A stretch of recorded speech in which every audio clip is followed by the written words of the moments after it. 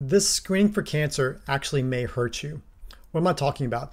Doing liquid biopsies has become very popular in the last year or two, especially in the integrative world. We all want to find and diagnose cancer early.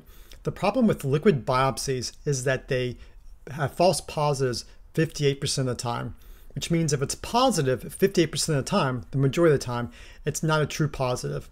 One of the results of this, it results in biopsies, procedures, things that actually do carry some harm and aren't needed.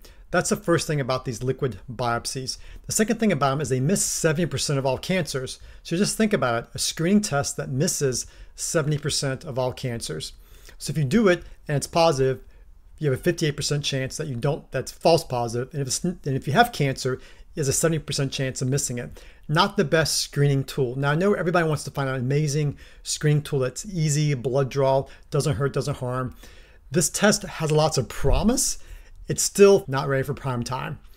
Some patients will ask me about this. In particular, what I'm referring to is the Gallery, but there's other versions of this liquid screening. Now, where did I learn about this? There's a book by Marty Makary called Blind Spots, and he takes a deep dive into some of the things that are questionable, things like bioidentical hormones, things like these screen cancer things like other screening things and things we've done in the healthcare system, like hand washing. Did you know hand washing was controversial, in the 1820s? It takes a deep dive to question our system. What are we doing? What are we missing, right? What are our blind spots? One thing I want to talk about is just the liquid biopsy thing, especially because it's very popular right now in certain circles. It's not ready for prime time. If you have questions about it, we'll put some links below to the book so you take a deeper dive in what are the blind spots in our healthcare system that we're missing that everybody needs to know about.